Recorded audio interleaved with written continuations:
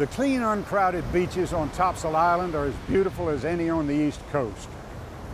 But on the dunes, in between the houses, there's a string of concrete towers, and therein lies a mystery. Folks who visit the island for the first time almost always say they think they're submarine spotting towers from World War II, but it ain't so. These husky old towers were built in 1946, well after the guns of World War II were silenced. Once, there were 8 of them. One has been bulldozed away, but the rest have survived more than a half-century of violent storms, salty winds, and blistering sunshine. Beach erosion has overwashed the underpinnings of the northernmost Topsail Tower, revealing stout wooden pilings that show little signs of wear from the daily beating of Atlantic tides. The towers were built for the Navy as part of a top-secret missile development program called Operation Bumblebee. Many years ago, aeronautical engineers determined that a bumblebee cannot fly because it lacks the wing area to support such a round, heavy body.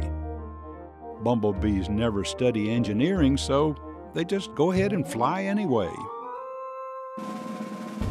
The Navy realized that rockets would play an important role in future combat operations, so it chose this narrow, 26-mile-long barrier island for its developmental laboratory. During the summer of 1946, a series of structures sprang up. A blast-proof missile assembly building, a 12-inch thick launch pad near the beach, an underground observation bunker near the launch pad, a small control tower, and 8 larger towers. And their whole purpose was to photograph rockets, missiles that were fired off of the launching pad at Jolly Roger Pier. On the day of a firing, giant cameras with 40-inch lenses were mounted atop the towers to photograph the rocket as it whizzed by at speeds as high as 1,500 miles per hour. After a year and more than 200 rocket launches, Operation Bumblebee outgrew its cradle. So in 1948, the program was moved to a desert location near California's Death Valley. Today, Operation Bumblebee is long gone, but not forgotten. The explosion-proof assembly building houses the Missiles and More History Museum. It's a trove of photographs, movies, and artifacts describing the rocket program, the huge World War II Army Camp Davis that once thrived nearby, and the early pirate-infested history of Topsail Island. When you visit the museum, ask Rose Peters to show you what Frank Sheeran found at the water's edge in July of 1994. This is a booster rocket. It was found on the beach and it was authenticated. It weighs about 100 pounds, and we were advised to keep it in an aquarium-type tank with salt water to preserve it. This would be the booster, and the booster would push the rocket to the speed that they were testing for the ramjet.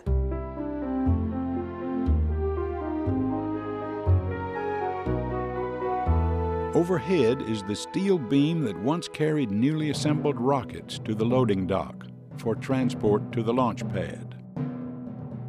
The 12-inch thick launch pad survives to this day as a sunny patio at the Jolly Roger Motel. And the 7 towers. One was a fishing pier bait shop until Hurricane Fran destroyed the pier.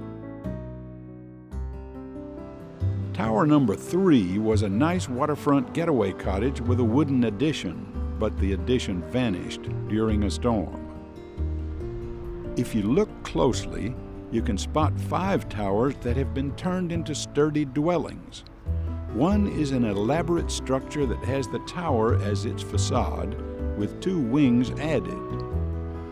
One rests on a dune near the center of Surf City, and a mile south of Surf City, there's this palm-festooned 3-story beauty whose elegance runs more than skin deep. Inside, it's a cozy bachelor pad with $1 million ocean view. And between Surf City and Topsail Beach, on the banks of Topsail Sound, Tower number 2 keeps its solitary vigil.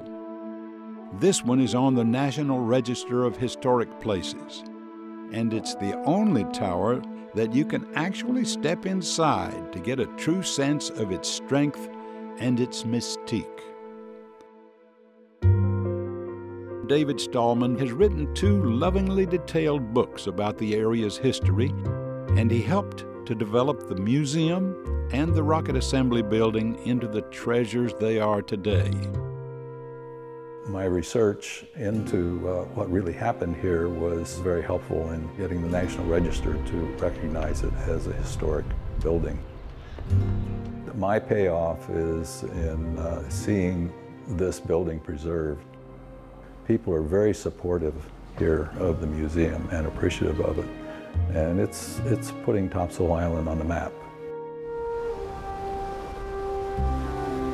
The winds may blow and the tides may flow, but chances are your great-grandchildren will be able to play in the shadow of one of these stalwart old towers, and maybe someone will tell them the story of Operation Bumblebee.